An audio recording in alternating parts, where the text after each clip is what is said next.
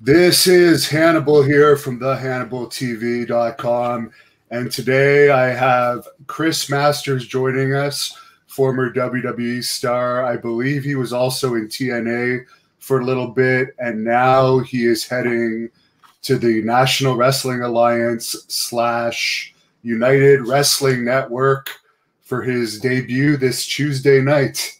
How are you doing today, sir? I'm all right, Hannibal. Thanks for having me on. I kind of went into it a little bit with you before the show. I had a show this weekend that unfortunately got canceled, and the Los Angeles Lakers lost last night, so it's been a tough go at it over the last day. But overall, I'm all right.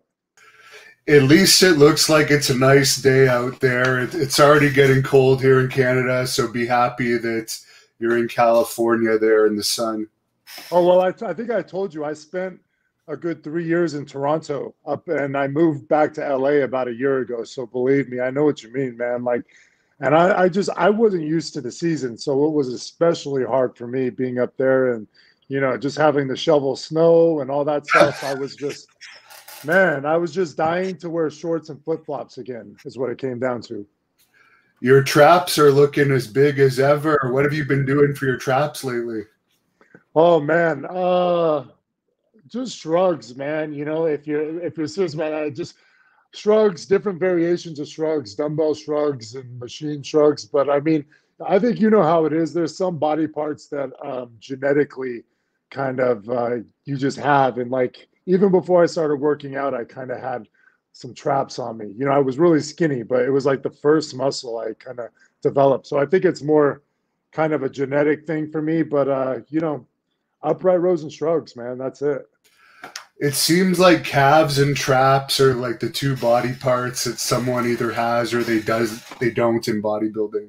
Oh yeah, and it's funny you say that because while I have decent traps, my calves are terrible. And I could train them harder. I guess I try to put the effort in, but it just feels like, I got small joints down there and they're hard to build for me, if not like impossible. Like I've tried at various points to really emphasize them and it just doesn't happen, man. It doesn't happen for me. So for the fans watching this, the link to that NWA pay-per-view is in the description. It's also at thehannibaltv.com if you guys want to buy this pay-per-view on Tuesday night. How did you get involved with this United Wrestling Network? Who are you wrestling, and is this going to be a recurring thing, you appearing on these Tuesday night pay-per-views?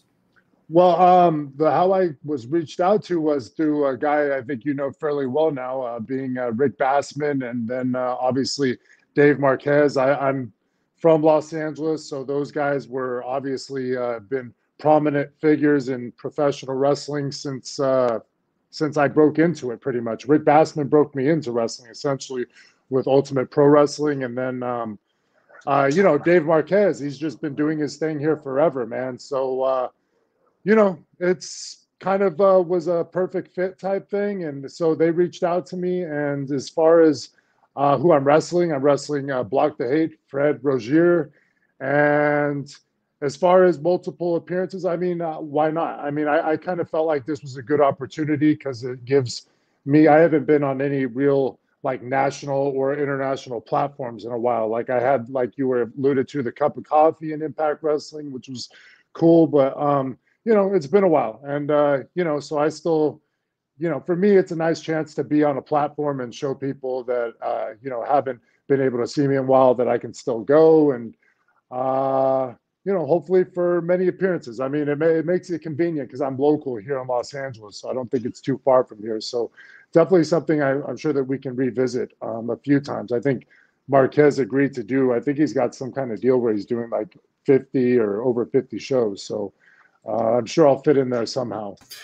Yeah, from what I understand, they've agreed to do this for a year. So I'd love to see you in there more. They definitely need more star power and more guys that look like wrestlers, which you definitely still have the look. Michael Allen has a question on here. I never heard about this, but was there an accident where Stevie Richards got his face busted in a match with you or something? Yeah, that was my debut match on Raw. I used at the time I was using a Polish hammer.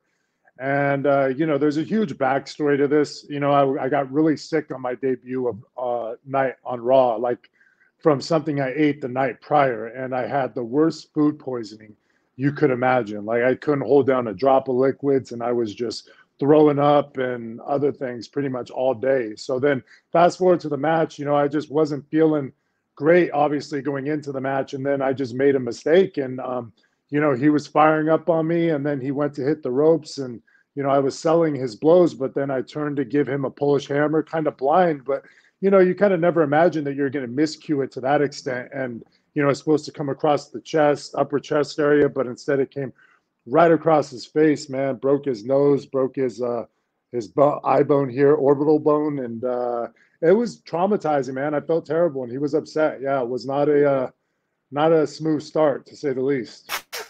Well, accidents happen. Wrestling with Wrestling wants to know the story about you saving your mother from a home intruder. Oh my gosh. Well, I'll give you the kind of the condensed story of that because it's a long, detailed thing that I've had to tell many times. Like I even came up with different versions of it, like long, medium form, and whatnot. But essentially, what it was is one of her neighbors, who I think was tripping on like meth or something like that, locked himself into her apartment with her in it. And then, he was just tripping. So, and he started like barricading the door. And I had gotten word that something was going on over there. And my mom didn't pick up the phone. So I got there and I realized I was locked out. And I heard him through the door and he was just talking madness. He wasn't making any sense. So, I got worried, but I kind of figured I might not be able to get in the house. Like I thought about kicking the door open, but I was looking at the situation, and I know a lot of people are thinking, "Oh, you're a big pro wrestler," but I just didn't think I was going to be able to get the door down. It's a really strong door, and not to mention it was barricaded, which I don't even think I knew. But eventually, fast forward, the police got there, and he was not opening the door for them. And then an officer started trying to kick the door down, like I had mentioned, and he had big boots on and everything, and he couldn't get the door down. So then they got the battering ram, couple strikes with the battering ram, and they finally get it open. And then we realize it was barricaded, right? Because it broke on the hinges. But now what happens is he starts a fire in there, and the fire starts catching real quick, and smoke comes burrowing out the door. So all the officers start backing up because they can't proceed. It's just it's too much. But I'm irrational because it's my mom, so I'm kind of like, what the hell are they doing in my head? So then I'm like, screw it. They put me to perimeter, and then I kind of get into action. I turn on the hose and they break the window where the fire is, and I put the hose through the window. I don't even know what I was thinking. I was just thinking that maybe it was still small enough where that would help. And then I come around to the other side, and I remembered she's in her bedroom, which is right next to the front door where the smoke was coming out. And so what I did is I told them she was in that room. She's in that room. But the only problem is there was a big tree blocking her windows. So basically, the way they tell the story is, or at least they did, was that I uprooted the tree. But in reality, what I did is I kind of like waist locked the tree and like tackled it down to the ground, which cleared the windows. There were two windows. They broke the first one, no sign of her. Then they break the second one, and then boom, she pops up, and I'm super like, you know what I mean? I just get right up, I pull her out of the window, and I carry her to safety. And then, they eventually end up apprehending him. So that's the shortest way I could possibly tell that story, by the way. So that was about the gist of it. Wow, that's a crazy story. I'm glad it turned out all right. Yeah. You mentioned you trained at UPW with Rick Bassman. A lot of famous wrestlers came from there. It was a development territory at one point in time. Who were some of the guys you were training with during your time there? Well, so when I first started with UPW, I was 16 years old. And I actually started right at probably the same day, coincidentally, as John Cena. And I started my training there. I probably trained for a good 2, maybe 3, at the most 4 months.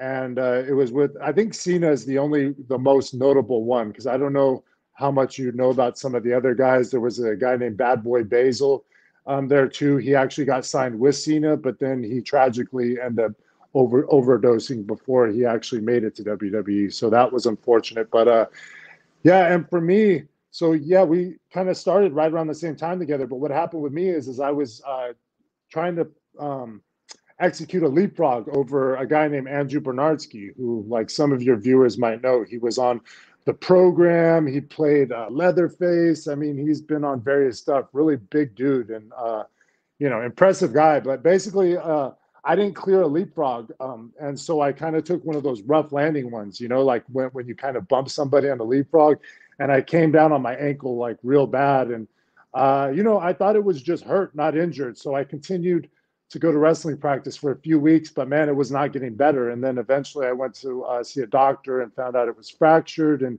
had to have surgery, had to have it scoped. And then I just kind of realized that, after seeing guys like Basil and Cena, I realized, like, okay, I could train at 16, but like I'm way too young. I got a lot more work to do on myself and maturing to do. So, and I saw also the way they looked, and like I was starting to build myself up, but I'd only been working out for like a year or two. So I kind of just, after I got hurt, I just decided, okay, I'm going to put that aside for a year, maybe 2 years, and I'm going to focus on like getting in the best shape possible and taking bodybuilding on as a hobby.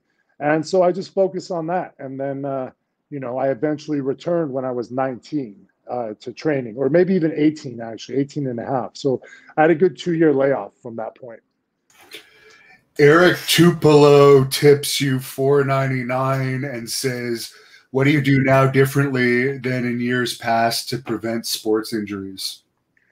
Well, it's helped that I've had a girlfriend who's she's a physical therapist for the last few years, Canadian girl too. And she's made me real aware of different things that you have to do in order to prepare yourself. Like we all know to stretch, stretching is always important, but like even when I'm working out, just making sure that I thoroughly warm up my rotator cuffs, being aware of my feet and my ankles, and making sure that I'm putting work into the mobility of my ankles. And, sometimes it's easy to overlook certain aspects of your body. You just go into the gym and you train your big muscles, or you stretch out a little bit and then you go wrestle. But, if you're really, meticulous and make sure that you kind of prepare everything, head to toe as much as possible. I mean, that seems like the best recipe to kind of avoid injuries. At least it's been working through the last few years for me.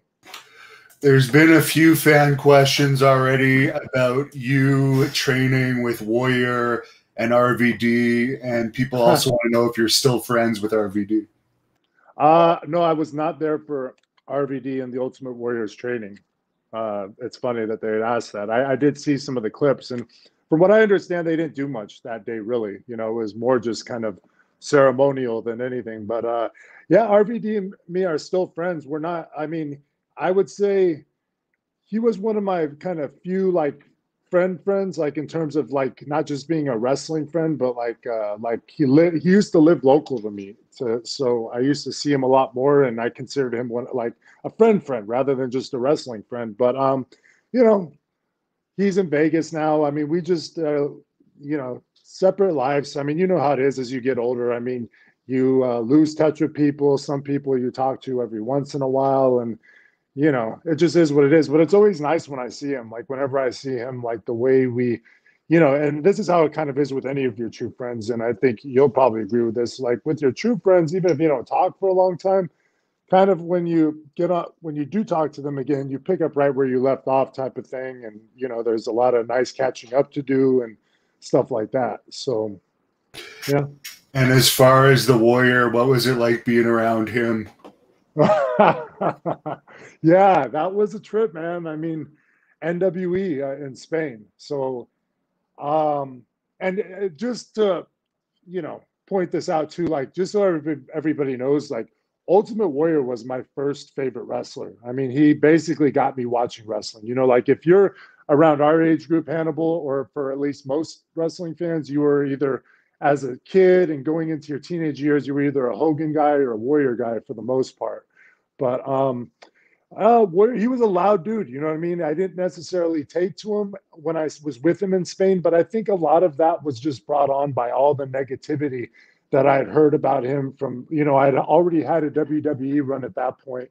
And so, all you hear going into like your first encounter with him is all these horror stories and what a horrible guy he was. And just nothing really positive from anybody in the business. But I kind of regret it because I feel like I brought a lot of that in when I met him, and I kind of like judged him or just automatically thought he was a dick, rather than really forming my own opinion and maybe making the effort at least to like get to know him and talk to him a little bit. So you know, he seemed, he just seemed like a very different personality than me. You know what I mean? He's the type of guy when he walks in the room, he's very warrior-esque. He's very loud. He's got those conservative values, which can be a little off-putting to me. You know what I mean? When I don't know. I just seems like oil and water type thing. But I wish I would have got into like, you know, maybe even hang out or work out with him a little more, especially after he passed. It just felt like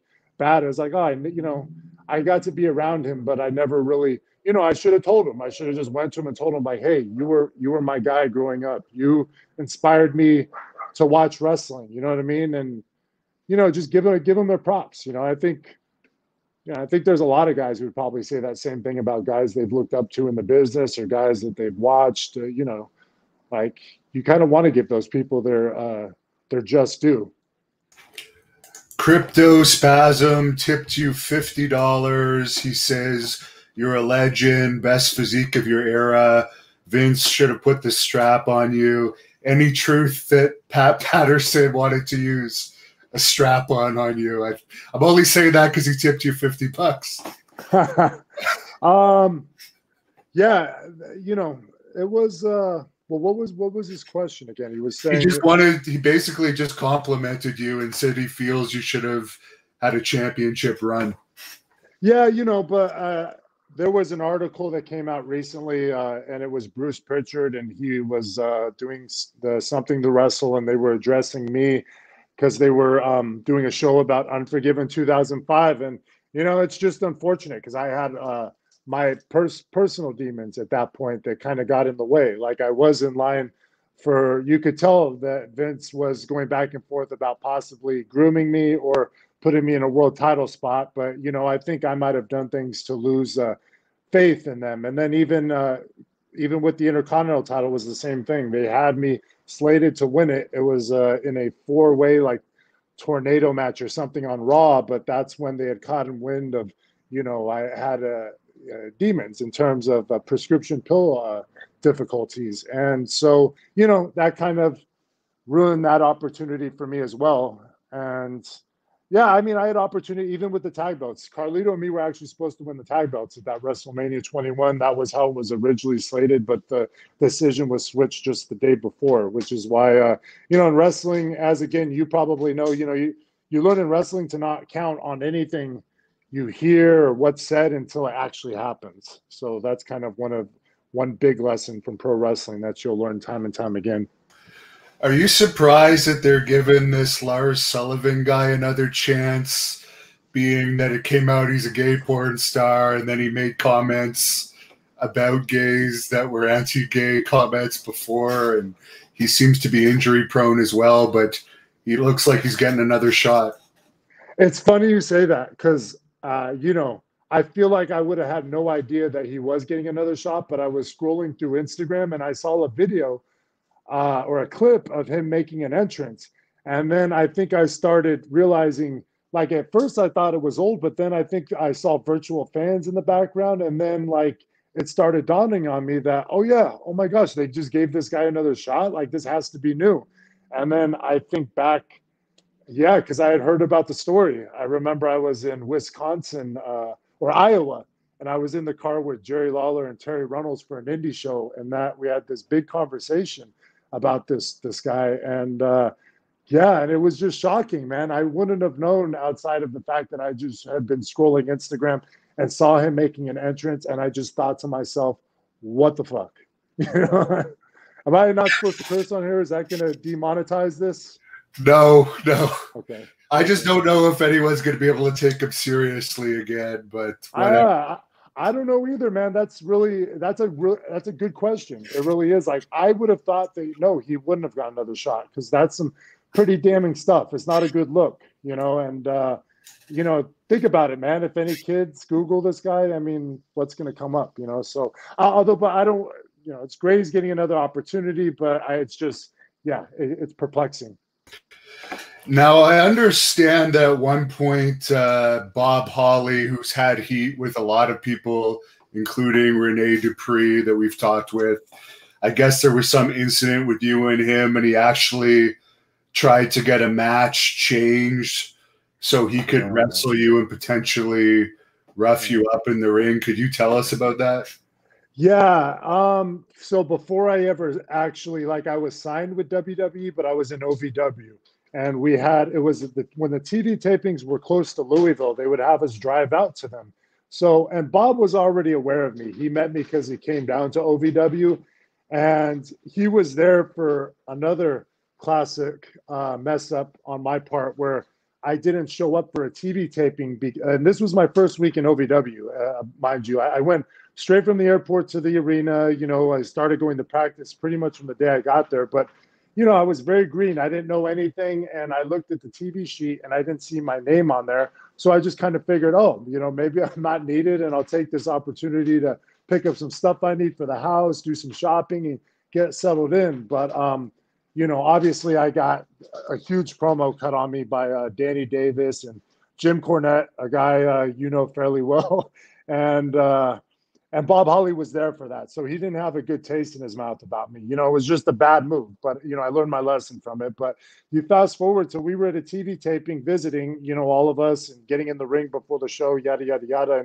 And like I'm sure everybody else does that, shaking hands is a big thing in wrestling. It's a sign of respect, especially when you're a green guy and you're coming into the locker room and you got guys who've been there as long as Bob and JBL and all the veterans that were there in the time. I mean, like, let's face it. I mean, I grew up watching a lot of these guys. So the funny thing is I was more intimidated than anything else. I mean, I was only 20 years old at the time, and I'm thrust into, not guys that are from my class, but this is still all the guys, again, I grew up with. And Bob essentially just got mad because I walked into the locker room and he was having a conversation with three other guys. And, I didn't shake his hand when I saw him that day, because I saw him or I barely did see him, but he was like crowded with three other guys and I didn't want to interrupt. So I just kind of went to my bag and, Bob really took that as a sign of disrespect. Like I was like shunning him, or I purposely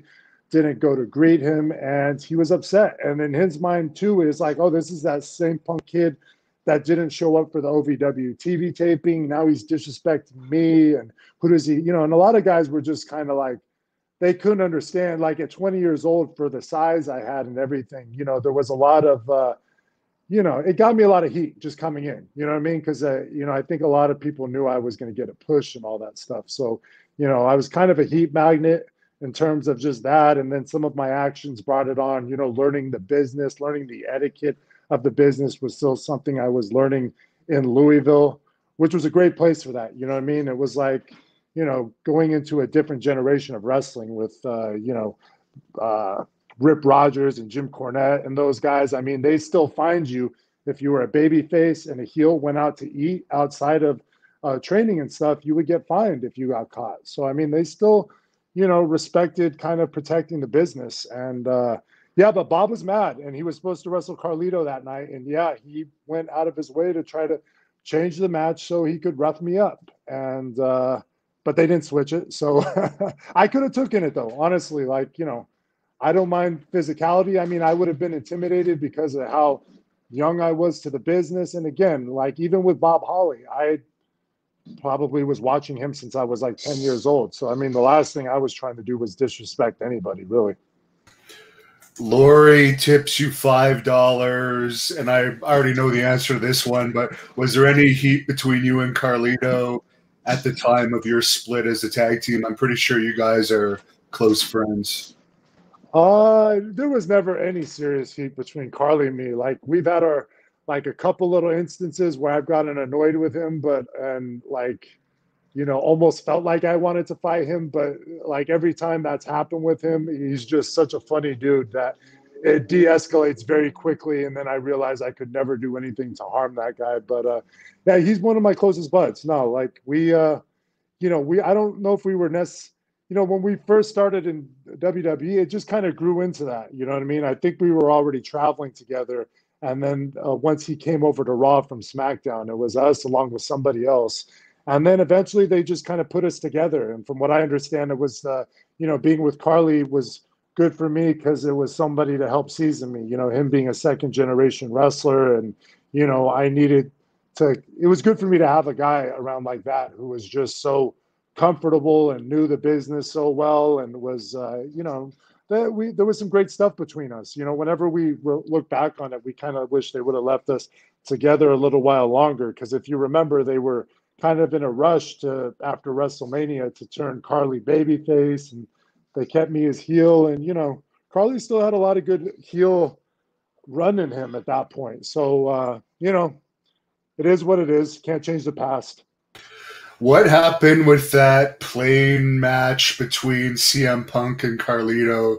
Did Carlito get the best of Punk in that one?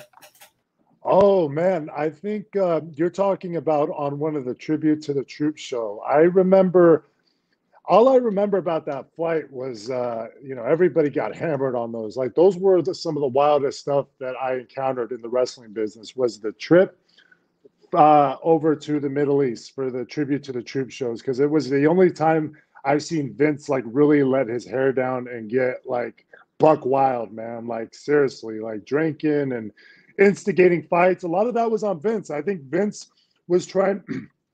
You never know with Vince, right? Like Vince was trying to peer pressure CM Punk into having a drink, and I wouldn't really know what to do either if I was CM Punk, because part of me, maybe Vince is testing him to see if he can get CM Punk to break his will, and then that'll make Vince lose respect for him or whatever. You know what I'm saying? But and then eventually, so CM Punk wouldn't drink, and then eventually it turned into it went from CM Punk drinking to now, hey, if you're such a shooter, CM Punk, how about you take on? I think it was first Shelton Benjamin, and then after that, it was Carly, because Carly would not shoot flirt, but kind of mess with Maria and flirt with her. And I'm pretty sure CM Punk and Maria were together again at the time, or were together at that point. So I think kind of the boys really kind of instigated that, because we knew that CM was kind of annoyed with Carlito, trying to mess with him and trying to, I guess, kind of, again, work flirt with Maria, not shoot flirt with her. So, but I don't even remember what happened. I mean, I think Carly, nothing happened with Carly and CM, but I think Shelton and CM actually grappled a little bit. But I mean, that's no competition for Shelton. And Shelton's top level wrestler in the world, as everybody knows. So, but it was wild. Yeah, I was just curious if there was a fight that CM Punk ever won. Maybe Carlito would have had the size disadvantage there, but I know those Puerto Ricans are pretty feisty, so you never know. There's a few fans on here that want to know if JBL ever tried to bully you.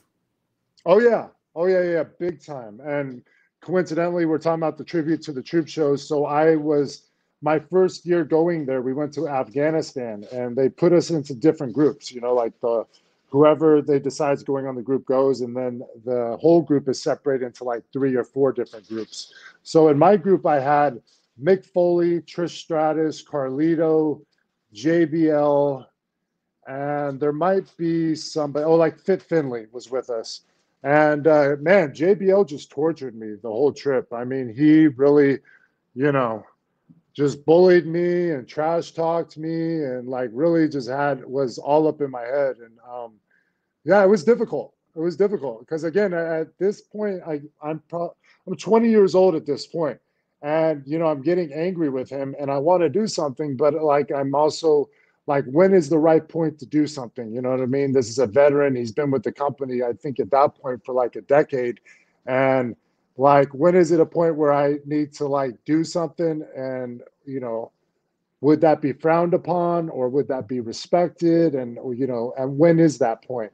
And, you know, I never obviously did anything. It really what it comes down to with a lot of those guys that you're talking about, like you talked about Bob and JBL. And, you know, if you were a young guy coming up in that time, they would mind fuck you and they would work the deep mind fuck and they would try to get you second guessing yourself and to lose your confidence. And, you know, a lot of it to them, I think, was just, well, I don't know if it was necessarily even that they were trying to screw you over. It was just, you know, they felt it was their job to test you and make sure that, you know, you got the right goods or that you got thick enough skin. But, you know, who knows? Maybe, you know, maybe it was because they just wanted to fuck guys over. I don't know. I can't tell you that. You know what I mean? Boxing legend 2011 wants to know if it's true you and Randy Orton would bang a lot of chicks on the road.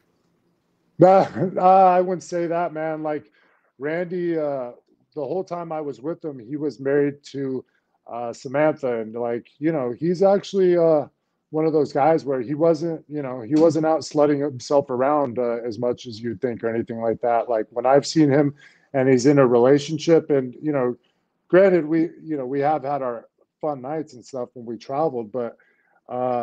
You know, he wasn't that type of guy. You know, he wasn't, you know, trying to look for a different woman every night or anything like that. He was pretty dead set on, you know, he had his demons, as did I. You know what I mean? Like we had our bad habits and whatnot, but it wasn't as much trying to hook up with a different girl in every city. I mean, like when I first started traveling with him, he was in his relationship with Samantha, and then I was also in a relationship and actually engaged at that point. So, I mean, you know, we were trying to mind our manners. And as far as John Cena, did he kind of watch your back being a Rick Bassman guy, or was there any competition between you two once you made it up to the main roster? No, he did not watch out for. We just never like really clicked for whatever reason. It was always odd. I don't know if it's you know him being like me being a West Coast guy and him being a kind of a Northeast type dude. I don't know. It just he didn't really look out for me. I don't think he was ever particularly fond of me. I don't know if he questioned my work ethic or what it was, or you know if there was some kind of issue. But we just kind of never got along. Like when I worked with him in WWE in my first run, it was very difficult for me to work with him and it's hard to say that because he's like the top guy, especially at that point. But like when I would work with him, he had such little faith in me that he would want to call my offense for me. So I'd be getting heat on him and he would tell me what the next strike is. And like to me, man, like I had just come off working with Shawn Michaels and he had no issues with how it was working. So I couldn't understand like and our matches turned out well. And Shawn even stuck up for me a few times because John Cena would try to you know, bury me. And Sean would be like, well, I had no problems working with him, which felt real good for me because, you know, when I worked with Cena, it just, you know, there was always some kind of issue. And as you know, Hannibal, I mean, it'd be difficult for you to work as a heel and have somebody calling your offense to you. Like as a heel, you need to have it's the babyface's job just to react to what you do and sell. You know, it's not his job to call your offense because what's going to happen there is I might be committing to do something and you're throwing me off my rhythm type thing. So, you know, yeah, it was we just you know never that close really. That's it. Beater Carr tipped you $5, and he's wondering your honest opinion of Triple H and the McMahons. Uh, they're different, man. You know, like I don't know, like they're you know with Vince, you can just tell that you know he you know, very what's the right word for it? You know, like you know, him and like Donald Trump remind me of each other. You know, these are guys who like you know, they're all about power. You know, they live different lives than the rest of us. You know, they you know, it's just you know, it can be cold sometimes. It can be, you know, it's very business, but you know, they are, I mean, they are World Wrestling Entertainment at this point, and I don't see, you know, it looks to me like Vince will continue to run WWE as long as he's probably breathing. You know what I mean? Like, I don't think he's ever gonna step away. But I mean, it looks like Triple H and Stephanie will end up taking over WWE, and you know, I can't tell you whose hands it would be better in. You know, so it is what it is. You know, but I had I loved working at WWE. It was like it was a great experience, you know, like it had its ups and downs, and it was really cool to inevitably work with guys like Triple H and some of those guys and Ric Flair and all that. That was definitely a highlight. How was working with the Undertaker? I don't know if you ever wrestled him, but I'm sure you had backstage interactions with him. Yeah, when Undertaker was around, which for me early on wasn't too often because he was SmackDown and I was Raw. Every once in a while we'd have a joint show, but it was funny just because I noticed anytime Undertaker was there, especially later on, because when I came back to WWE, there was a whole new kind of crop of guys that even started after me. Like there was a new generation of guys, and like Undertaker just commands so much respect that when he's at the arena, it's almost like having the principal, in town. Like everybody's sitting by the monitor with their hands folded and paying attention to the monitor and minding their P's and Q's and, on their best behavior type thing. Cause it was just like, yeah, it was like, he was definitively the locker room leader of locker room leaders. And in terms of working with him, the most I got to work with him was in overseas. There was a tour where I got to work. I was very fortunate to work some tag matches where I teamed up with Fit Finlay against Undertaker and Kane. And it was a blast. I mean, it's just, to me, I always remember what a trip it was watching him get into character and watching that moment before he walks, like when he's transitioning from Mark Calloway into The Undertaker. And it all happens, he puts his stuff on. And then there's this walk that starts way before he even goes out the curtain. Like the walk doesn't start right when he walks out of the curtain. It starts like a good 10 feet before he walks out of the curtain. So he takes that time, he slows everything down, and then, by the time he gets to the curtain, I think he's already fully transitioned. And there's a certain level of mystique to that, especially if you're like lifelong wrestling fans, like I'm sure, mostly everybody who's probably watching today is, or if you're, old enough wrestling fan, that is. So very cool, man. Very fun experience. And I mean, those guys are just the easiest to work, because, when you're working guys like Shawn Michaels and The Undertaker, it's like you already kind of know everything they do just from all the times you've watched them, and you're just kind of having fun, kind of being there for the ride for a lot of the stuff you've watched, like Undertaker grabbing you and, chugging you into the corner and that type of stuff. But yeah, that's it. Just a couple more tip questions here. You already kind of answered this. Was Shawn Michaels good to you or a jerk? It sounds like he was pretty good to you. Yeah, well, I met Shawn Michaels. To me, seems like he was two different people. You know what I mean? Like that Shawn Michaels that I grew up like idolizing and stuff. I mean, you hear the horror stories, and it just sounds like, wow. You know what I mean? Like this guy was very difficult, and who knows what my relationship would have been with him in that point. But when he came back, he was just, to me, and I didn't know him personally before, although I wish I would have kind of asked around the Hunter and stuff, but he just seemed like a completely different guy, just in every aspect, and he was, I kind of established with him right from the get-go, like I kind of told you I wish I would done with Warrior in terms of getting me to watch wrestling. I told Shawn right from the get-go, like, hey, man, I grew up like idolizing you. You were it for me. You were the guy, and I just wanted to get that out there so he knew that, where I was coming from with working with him and how it was like a dream come true. It was like getting, if you were, just your all-time hero, getting to work with them in the ring. I mean, you can imagine that's a really cool thing. And, I just knew I just didn't want to do anything to mess up that experience. And it ended up turning out okay. And yeah, Shawn was good to me. Like, and I'm very happy about that experience because that would have been obviously very disappointing to have somebody you thought so highly of, and they're not cool to you.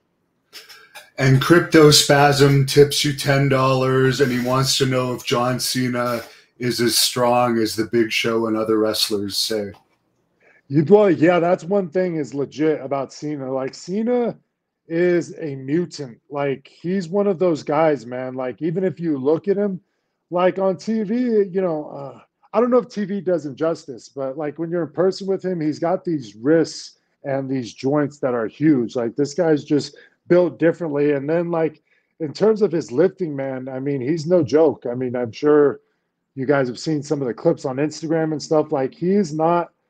It's not a work with Cena. I mean, this guy legit does work hard. He's legit strong, and I mean, you have to be strong. Like when I see him lift up Big Show for the FU, like that's incredible. Even if Big Show's getting light for him, because I would imagine that I'm like, man, if I even with Big Show getting light for me, for him to be perched up on my shoulders and me have to turn him, I mean, that's an incredible feat right there. Like that can't be.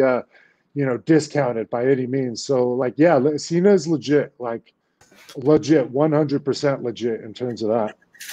Another fan here tipped you $5. Says, Thanks. what was your favorite TNA match? Man, that's tough. I don't know, man. Like there wasn't that many great ones to speak of, really, like because the run wasn't that long. And most of the time, I mean, I was kind of, I was Eli Drake's dude. So I was out there cheerleading for him for the most part. So I think some of the most fun was actually some of those. The most fun I think I had was this skit we did. It wasn't a match, but it was a thing where we were building to the pay-per-view, I think. And again, your best friend, Hannibal, Jim Cornette, had suggested that I break a board over John Morrison's head. And this was a stiff board, man. And I was a little nervous. John's a good buddy of mine. And I was a little worried about, breaking that on his head and making sure that it had enough give because it would really have messed him up legit. But the whole idea was for me to break the board over his head, and me and Eli just beat the crap out of him and go off air with that. And that was leading into one of the pay-per-views. And I don't know, I just remember that whole day and that specific segment being a lot of fun because the board broke perfectly on John's head, and it was amazing. I mean, it was funny that I questioned.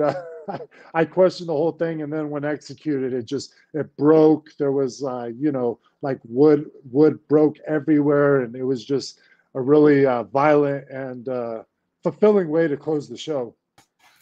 And last question here, another tip for you from Eric.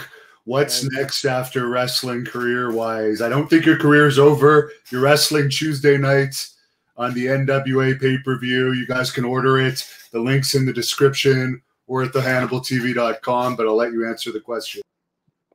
Good question. Yeah, I'm going to wrestle as long as I can. I mean, I love it. I still love doing it. I still love traveling. And, it's been unfortunate with the pandemic. There just hasn't been much wrestling this year. But, of course, we got next week, United Wrestling Network. So, but in terms of me, I mean, I've just been trying to work on myself. See, I broke into wrestling again so young that I started working a job. I started working out. So I never even finished high school. So, I mean, I'm working on my GED right now just to get my education. Might as well. It's never too late, for anybody else who hasn't done it. Let me maybe motivate you. And I'm enjoying it too, by the way. And I'm just kind of looking, I do a Lakers Nation podcast for the LA Lakers, and Lakers Nation is a huge platform for the Los Angeles Lakers team. So for me, I'm just kind of looking at maybe if I can do something kind of almost in your world here in broadcasting, podcasting, whether it be sports, politics, anything like that. I love all these different forms of content we have nowadays. Like I've told you before, I love your network. I've been listening and watching your stuff for a while. I love what you do. You did kind of like some of the stuff you've done with Bruiser Brody has been amazing. Great content. I love like Howard Stern, stuff like that. There's so much good stuff nowadays. So I'm kind of looking at something like that. And, I did move back to Los Angeles. So, if Hollywood ever opens back up, I'd love to go on auditions for, commercial work, stunt work, whatever, anything, I'm open to anything like that. So, just trying to see what else is out there for me, because I am 37 now and, wrestling is here, but, I don't know how much longer I have doing it. I got to start being realistic and seeing if there's other ways that I can make a living for myself. So in addition to at least. Where can people follow you on social media if they want to look you up and subscribe to your podcast and stuff? On Twitter, I'm at Chris Adonis. Don't ask. I've kept that from Impact Wrestling because they verified me. So maybe it's time to change it if I can. And then on Instagram, it's Chris Masters 310. And then again, I do the post game show for Lakers Nation Official. So if you want to check that out, if you're a basketball person, I know there's a little crossover between basketball and wrestling, maybe. Oh, definitely. And to close this off, is there anything you want to say about this United Wrestling Network pay-per-view Tuesday night? I think it's only $7.99. People want to buy it. I have the link right in the description. Yeah, I mean, United Wrestling Network, I think it's hey, it's just awesome to have as much, variety in terms of wrestling, especially with what's happened this year. Like there is no wrestling outside of the big companies. So it's nice that Dave Marquez has been able to do this, give the wrestling fans something else to watch during the week that's maybe an alternative. And in terms of myself and Fred Rozier, I mean, what I think that's going to be a good contest. You got two guys we got chips on our shoulders, and we both have something to prove. We want to go out there and show that we're still viable and should be, prominent in the wrestling scene. And so I would expect a good night of wrestling, action packed, and hopefully everybody can check it out.